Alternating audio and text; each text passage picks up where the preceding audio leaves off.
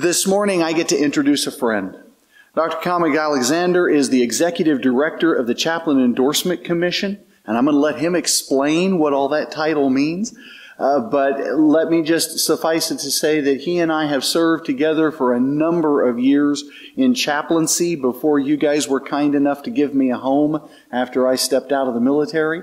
But Kal and Cindy and I have known each other, and of course Mickey as well, as we've worked together.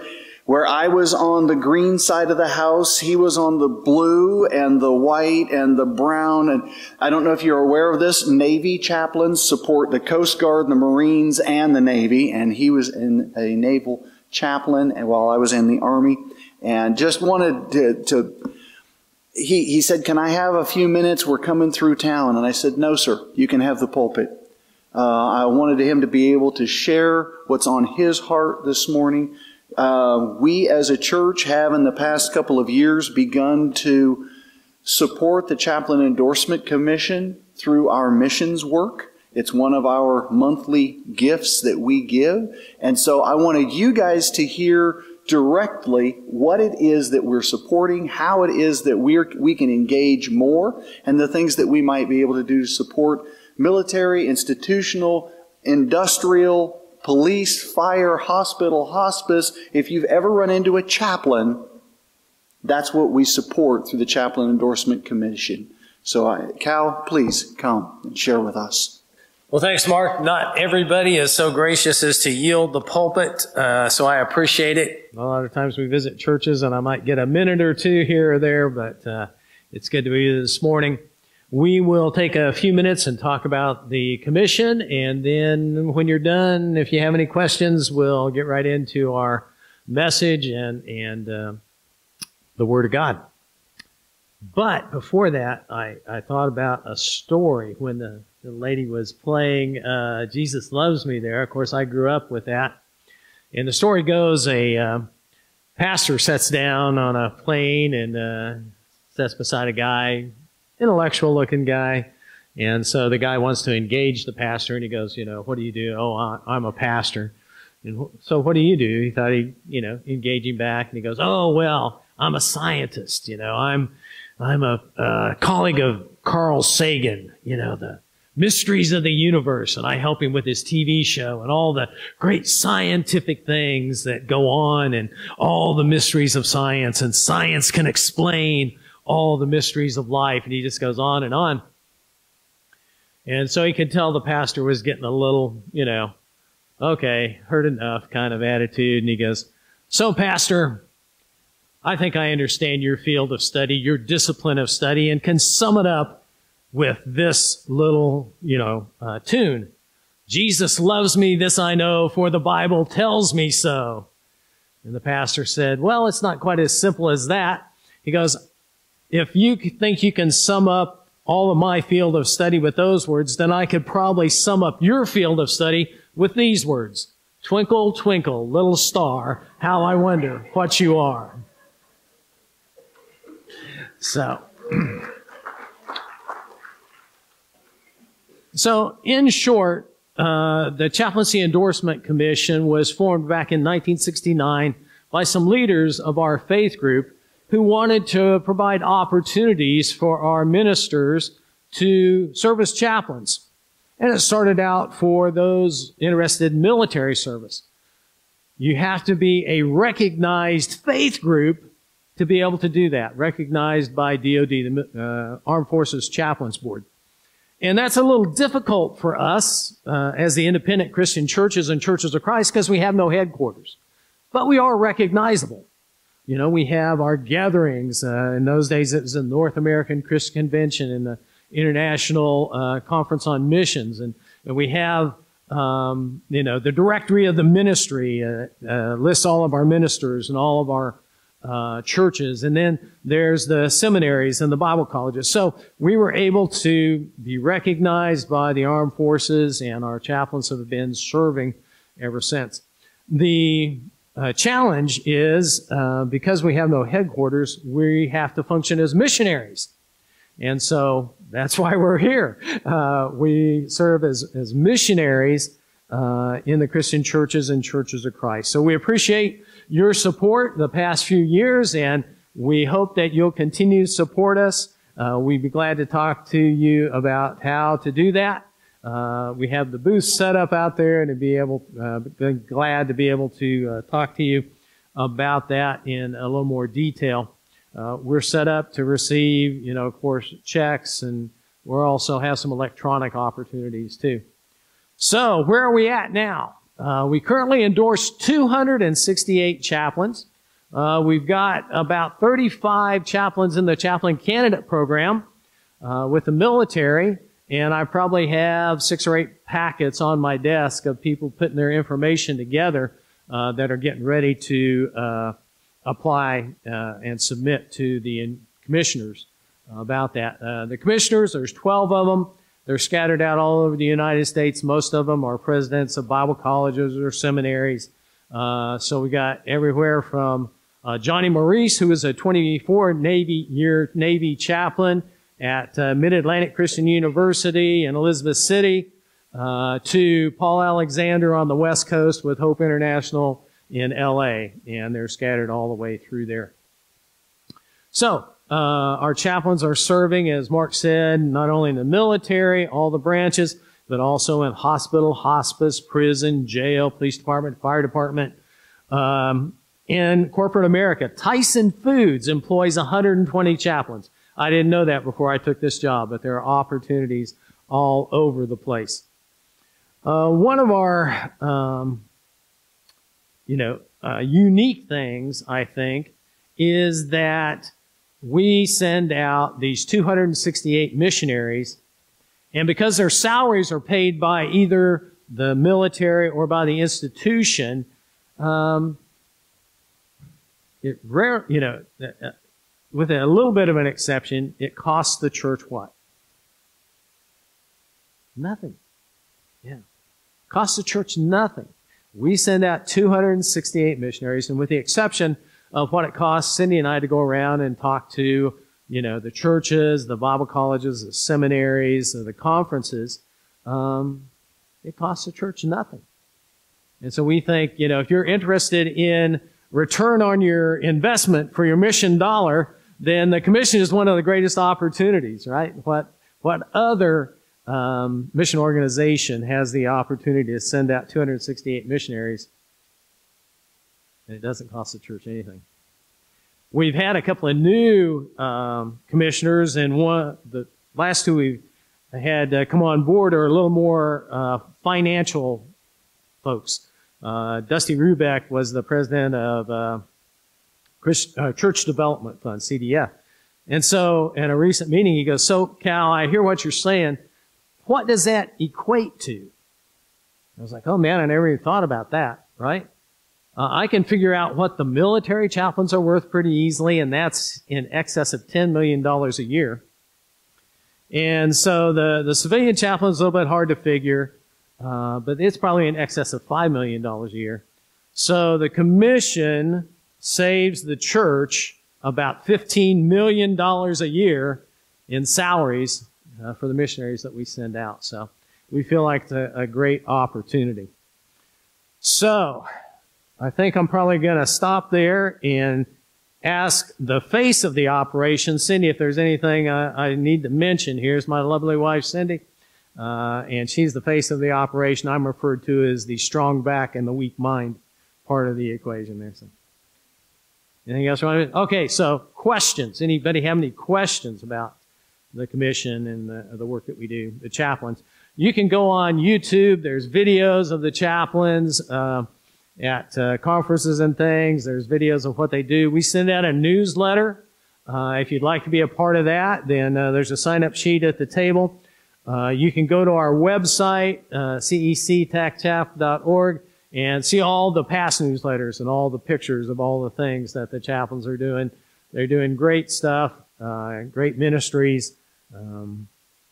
So we enjoy those. All right. So any questions? Okay, good. Mark, anything else?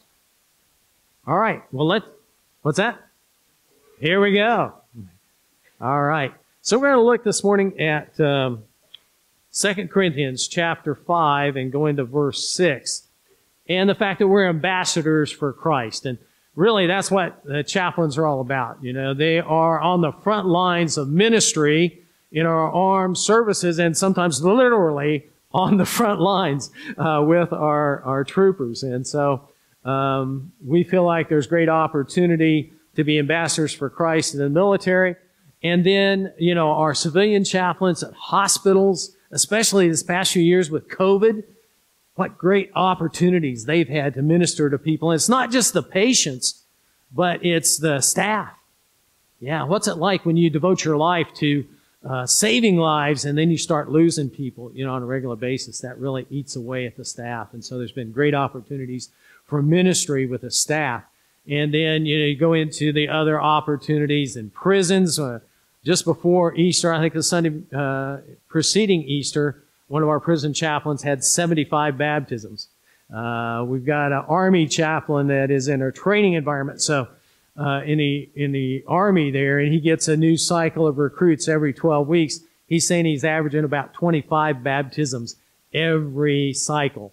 And I was at Parris Island, my first duty station. I had 326 baptisms on Parris Island just by giving them the opportunity, if they haven't had that opportunity, like our new brother here. So, ambassadors for Christ. So, let's see. We'll see how good Mark is. You know what it means when the minister takes his watch off and puts it on the pulpit? Absolutely nothing. So, buckle up. Here we go. All right. Here's our passage, verse 14.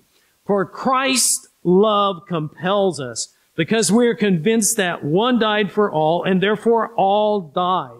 And he died for all, that those who died should no longer live for themselves, but for him who died for them and was raised again. Now, this whole idea is prevalent throughout Scripture. You know, we can quote all kinds of verses. You know, I've been crucified with Christ, nevertheless I live. Yet not I, but Christ who lives in me.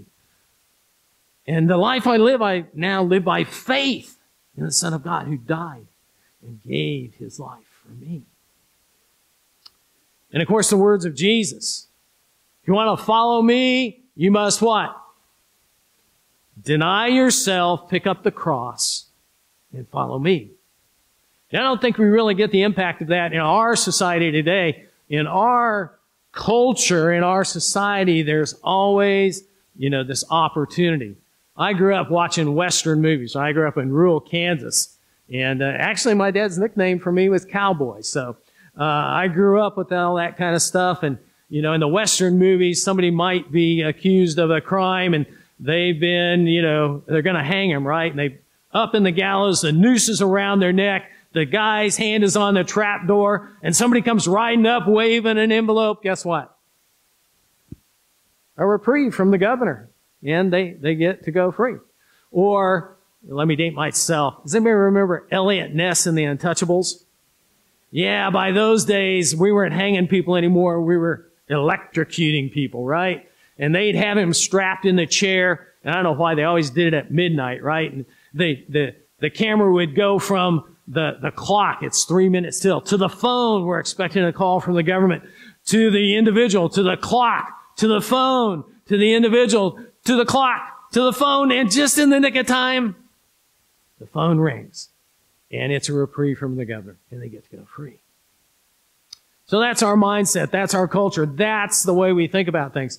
But it was not that way under Roman law. Under Roman law, once you touched the cross, legally, you were dead. Now, they say that people had lived 3 to 4 days on the cross, physically.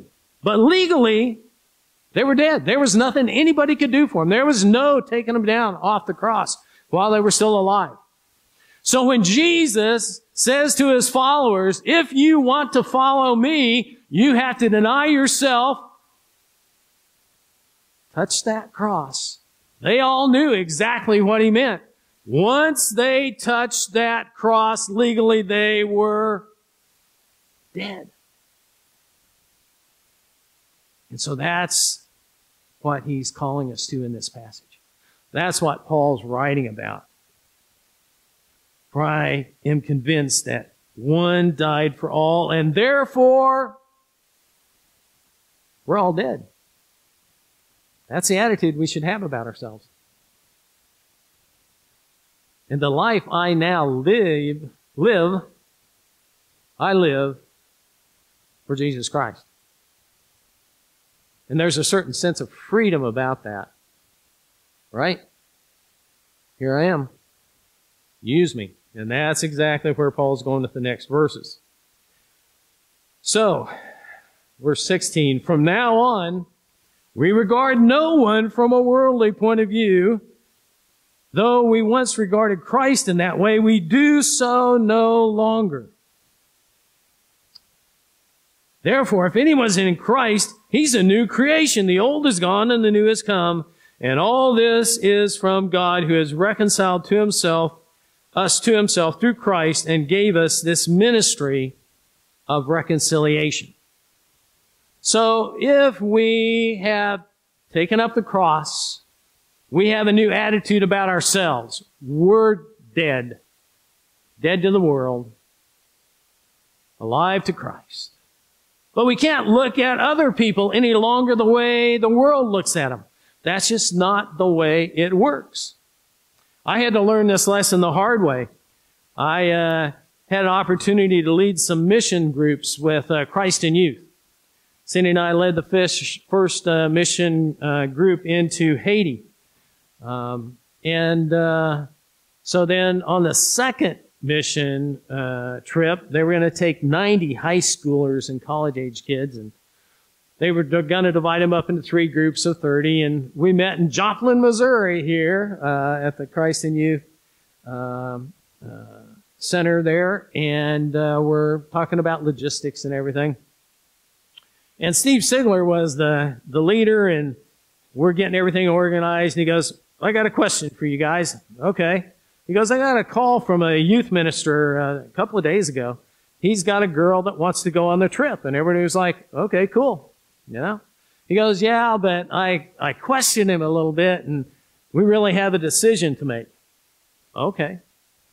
So I'm talking to this youth minister, and he goes, so I've got this girl that wants to go, but she's a farm girl. And Sigler's going, well, what does that mean, right? Farm girls come in all shapes, sizes, and colors. And so he pressed the youth minister, well, what do you mean by that? Well, you know, she's a real farm girl. No, I don't know what you mean by that. You're going to have to explain it to me. Well, he kind of hem-hawed around. Well, she's a big girl. Oh, how big? Well, she admits to 325 pounds, but I think she's quite a little bit over that. And so we understand that might be an issue. Yes, that might be an issue in Haiti. It's a tropical climate, a lot of physical demands. And so we talked about it and said, okay, here's what we're going to do. We'll give her a chance, right? We'll take her. At the first sign of any medical issues, she is on a plane and back to the United States. Okay, great. Who's closest to the airport? Guess who?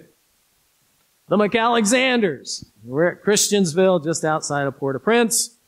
And here we go. So, we got into the country. I divided the kids up into small groups to do a study guide. Just by the draw, this young lady, her name was Kim, ends up in my group, and I'm assigning scriptures, and young people are reading passages. It comes Kim's turn to read, and guess what? She can't read. Maybe a second grade reading level. And I remember thinking to myself, okay, Lord, what am I going to do with this girl? You know, she can't go on the long hikes. She can't do the physically strenuous work. Lord, she can't even read. I don't know what I'm going to do. But, you know, things got busy, and we had a doctor with us from Rolla, Missouri, and his wife was a nurse, and they opened up a clinic, and a couple of days later, they brought in a baby. Frank. And Frank was a mess. He had like 3 or 4 major things wrong with him. The biggest concern was a staph infection. And so the doc from Rolla, who said he was seeing stuff he'd never seen before in his whole career in Haiti, says, we got to get this kid to the hospital. They load him up, headed into Port-au-Prince, not prepared for medical conditions in the country of Haiti where 50% infant mortality rate before the age of 2. 50% of the children died before they reached the age of 2. And got to the hospital there in Port-au-Prince, and staff there took a look at this little guy and said, no, we're not going to waste any of our resources on an if. And they turned him away. No treatment at all. Well, the doctor from Rolla and his wife, the nurse, and the nurse at Christiansville weren't going to take that for an answer, so they brought him back to Christiansville, and they began to cobble stuff together. Got an IV going and some antibiotics going, and they were treating the other issues. And the doctor said it'd be nice to have a 24-hour watch on Dufranc. Okay. So I asked, and the girls, Roger dried up, and 24-hour watch the first day. The next day, you know, lots of things to do, lots of opportunities, and so a few of the girls fell off. Second and third day, a few more fell off.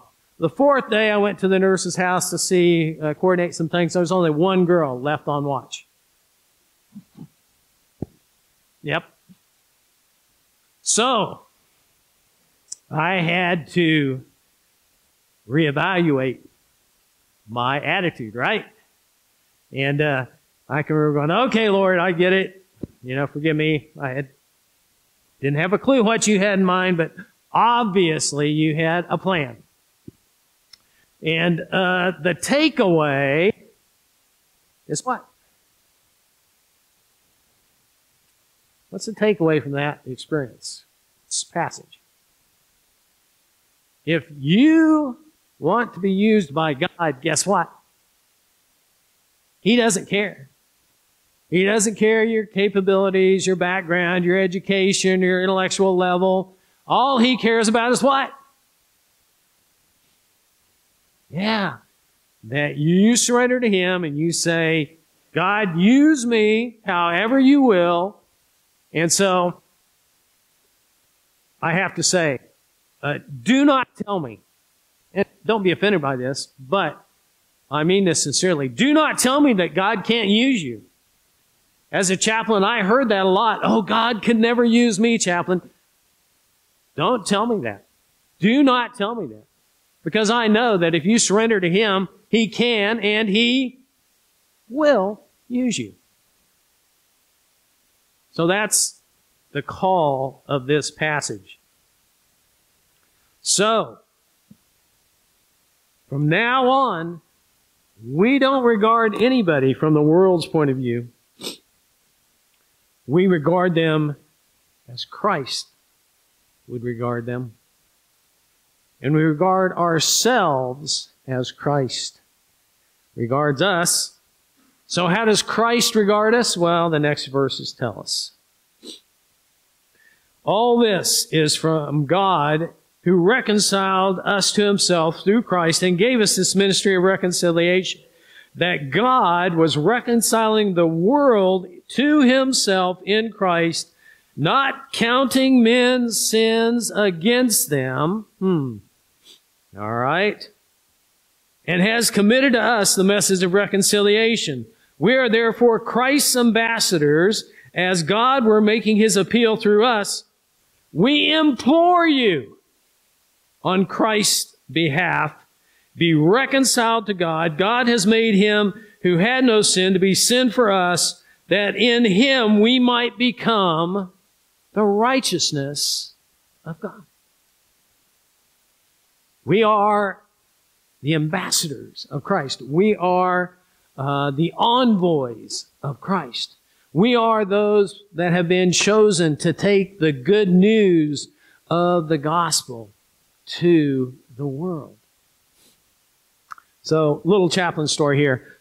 We were at ICOM, and I noticed a kid, maybe 16 years old. He's kind of hanging off into the shadows there. Never approaches the booth. We've got 30-some chaplains running around.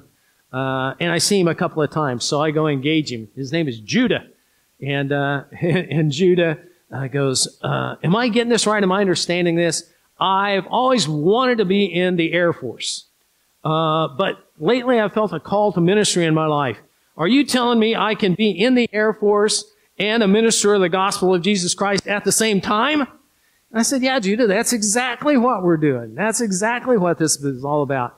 And he goes, do you have any Air Force chaplains here? And I said, sure. So I took him and introduced him to a couple, Mike Farrar and Carollo. And he goes, have either of you ever flown in a C-17 Flying Fortress? My favorite airplane is the C-17 Flying Fortress. And they both go, yeah. And Farrar goes, yeah, I had a whole squadron of them, did it all the time, you know. And he goes, you mean to tell me that I can fly in a C-17 Flying Fortress and preach the gospel of Jesus Christ at the same time? And the chaplains go, yeah. And he goes, yeah.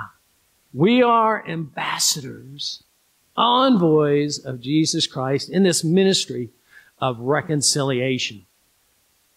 And I heard a story when I was coming up, and it's a great story, but I didn't know whether it was true. Sometimes, you know, ministers, preachers, you know, we pick up stories. Sometimes they're a little embellished, you know. But a few years ago, I was at what used to be the NACC, and they were celebrating like 75th anniversary of the conference or whatever, and they were flashing pictures up from historical. And I see the guy's picture. His name was Garland Bear. He was a medical doctor, Garland Bear. And there he is. And so I'm going, wow, the story must be true. And one of the older commissioners, Wayne Shaw from Lincoln, I was telling him about that. You know, I was, hey, I saw Garland Bear's picture. And Wayne goes, oh, yeah, I saw Garland Bear. He was in our house all the time. Okay. I heard this story. Is it true? Yeah, it's true. So the story goes like this. Garland decides to be a missionary in Thailand. He's among the Hill tribe people up in the north of Thailand. And he goes into this village and he preaches the gospel. And they get it, right? They get it. And the whole village converts, including the chief. I mean, they just embrace this Christianity thing. And his intention is, he goes, I'm going to spend 6 months in this village. And I'm going to disciple these people, and we're going to have a great time together. But the message gets out. People start coming in from other villages, and they want to hear the gospel. And then, after a few weeks, they begin to beg Garland to go out into the other villages. You know, come to our village. And so he talks, and they decide, yeah, we'll send you out. So he leaves the people in the original village a copy of the Bible in their language so they can read it. Kind of explains that it's letters from, you know, the people who experienced it. And he heads out. I'll be back in 2 weeks. Well, one village led to another village that led to another village that led to another village, and he was gone 6 months before he got back. He's walking into the village, and kind of in the center of the village, there's a new structure. It's filled with all the things that these people consider valuable, right? So there's food, and there's clothes, and there's tools, and all this stuff. And he thinks, oh no, man, they've kind of fallen back into their animistic worship. Something's going on. You know, I don't know what, but, you know, we'll figure it out. So he has a chance to sit down with the chief, and the chief, you know, they visit, how'd it go? He kind of gives a little report of his experience. And the chief finally goes, hey, did you see the stuff in the center of the village? Yeah. He goes, what is that? He goes, well, it's our collection. Your collection? Yeah, we were reading the letters that you left us, and there was a letter from Paul that said our brothers in Jerusalem were in hard times, and they needed help, and we don't know where Jerusalem is, and we don't know these brothers in Jerusalem, but we've taken up a collection. And in the letter, Paul says he'll be by to pick up the collection. And so, you know, we've got it all ready. So whenever Paul comes, we'll be ready like he asks us to be, and we'll give him the collection. And however it happens, it'll end up with the brothers in Jerusalem that need our help. And Garland was like, oh my gosh, how am I going to explain this, right?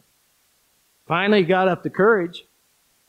And, Chief, I'm sorry, but that letter was written 2,000 years ago.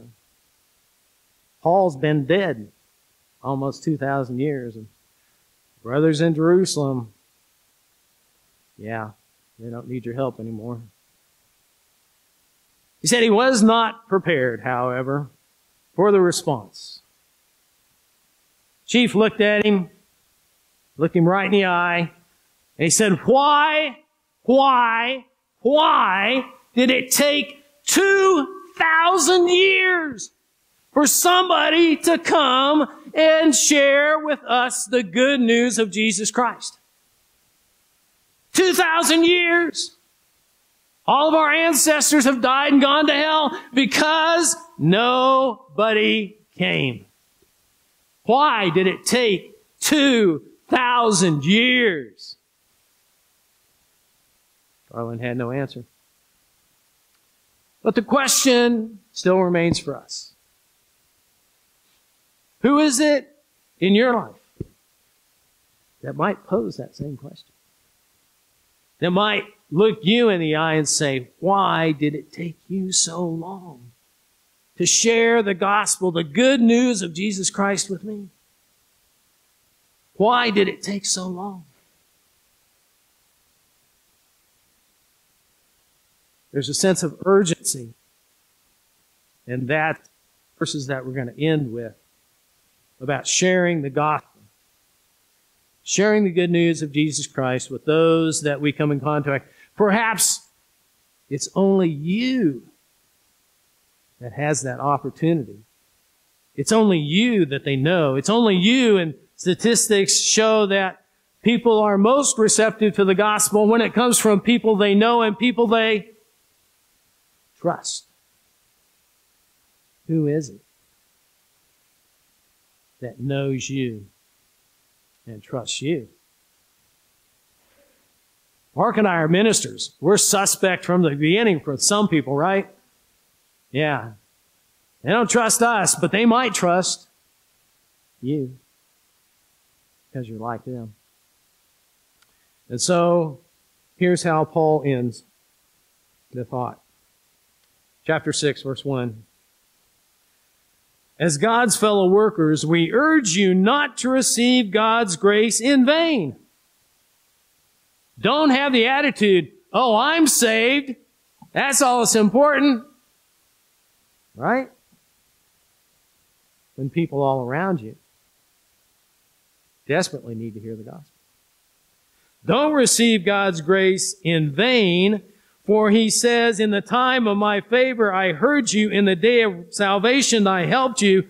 I tell you, now is the time of God's favor, and now is the day of salvation, and now is the time that you need to be looking around your life and saying, who is it that would ask me that question? What took you so long? What took you so long? Now is the time. Today is the day. May God bless you as you reflect on His Word this week. Thank you, Cal. I have the distinction of, he was mentioning Tyson.